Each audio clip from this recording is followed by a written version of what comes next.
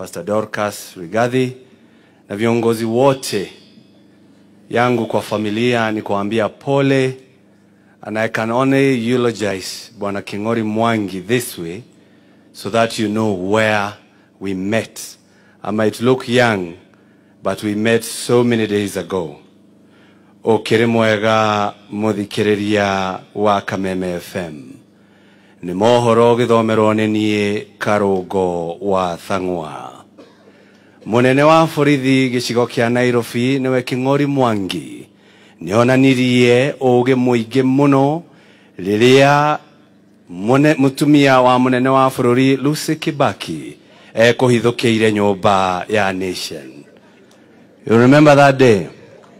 This is Kameme FM.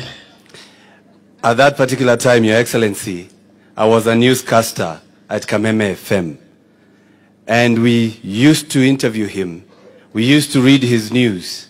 And that is the day that everybody said he is truly a very sharp man. Because he was quiet, he was calm, despite whatever happened on that day. Finally, Your Excellency, I know you're the uniting factor, not only in Mount Kenya, but where all of us, those who speak this language, come from. Ningetaka kukuomba kitu moja.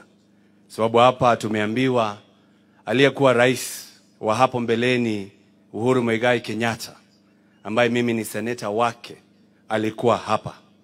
Mimi nakuomba kama uniting factor, tuite kama viongozi wa Mount Kenya na utuitie Uhuru Kenyatta, ndio tuketi chini, tuongee, tukiendelea mbele.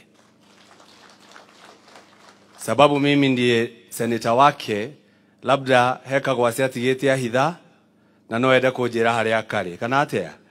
Kama tulikubali kanini kega, na unajua vile alitupeleka mbio, hata hao viongozi wote tuwalete pamoja.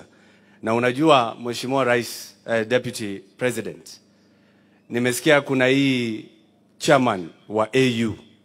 Na nasikia labda nchi sijui inapigia debe aliyekuwa anawania kiti cha urais Raila Odinga. Mimi nikafikiria maneno jana, nikaona yani mnataka tupatie huyu na Uhuru wetu wako hapa. Mimi nimefikisha hapo.